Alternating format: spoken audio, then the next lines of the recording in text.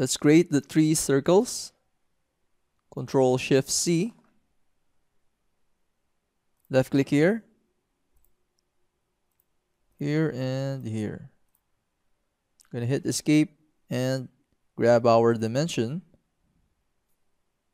So this one is 12 in diameter. And the middle circle is 8. Pressing 8. Hitting escape. So the relationship of the circle with this one is equal. So I'm going to select this one. Control left click. Control right click. And hit equal. I'm going to hit escape. Notice the center point should be aligned vertically. Same here in the middle and this one as well. So what we can do is grab our vertical constraint, selecting our center point and the center point, and the midpoint of the line or origin, center point, hit escape. Notice that in our drawing we have a gap here between the circles. So now I notice that this one should be 26.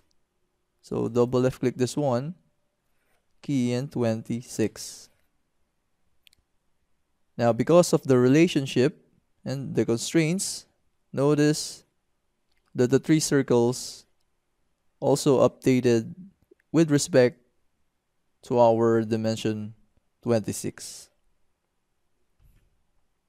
Now the 3 circles here has an occurrence here as well.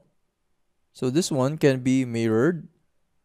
Now going up to pattern, selecting mirror. For the selection, selecting the 3 circles here.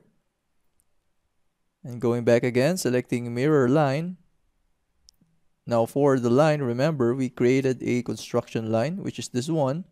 So selecting this one. And finally, hitting apply. And done. So pressing letter D for dimension, let's specify the distance. Selecting the center point and this center point. And key in a value of 50. Gonna hit escape. So this one turned into dark blue. I'm gonna try to move this entities.